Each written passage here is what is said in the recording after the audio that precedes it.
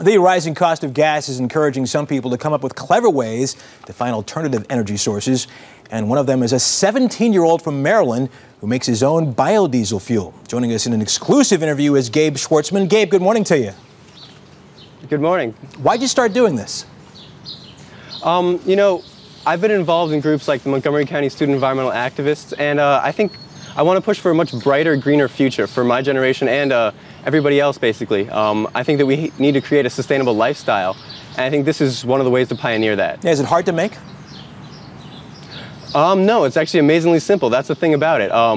Anybody can do it. I mean, I'm not a chemist by any means. I'm 17. I mean, wow. Yeah, it's very simple. 17 years old. That's quite impressive. Gabe, very quickly, take us through the steps. How do you make it? Well, first, this is recycled oil from actually a Chinese food restaurant. They throw it out every 2 weeks or so, and I just pick it up for free. And I just pour in about a liter into this blender here, like that.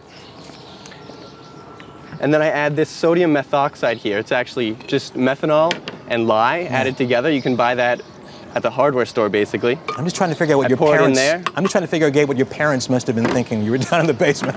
Go ahead and continue. I'm sorry. No, I mean, they're really supportive, actually. My parents are extremely supportive. And then I just mix it. It mixes for 15 minutes. I'll turn it off, but it'll mix for 15 minutes, and then I'll let it sit for 8 hours. Yeah. And after 8 hours, you'll see something that looks very similar to this. On the top level, you see biodiesel. On the bottom level, you see glycerin. I understand that it costs you, with this, Gabe, I understand that this is fascinating to me, that it costs you $20 of biofuel to fill up your 1980 Volvo, is that correct? Basically, yeah. I'm paying from 50 cents to $1 a gallon on this, solely because of the cost of the methanol. I mean, the grease is free, and it costs me $5 a gallon, basically, to fill it up on diesel. That's Clemson. Gabe Schwartzman. Hey, listen, congratulations to you. This is awesome. Well, thank you. All right, you take care, sir. You too.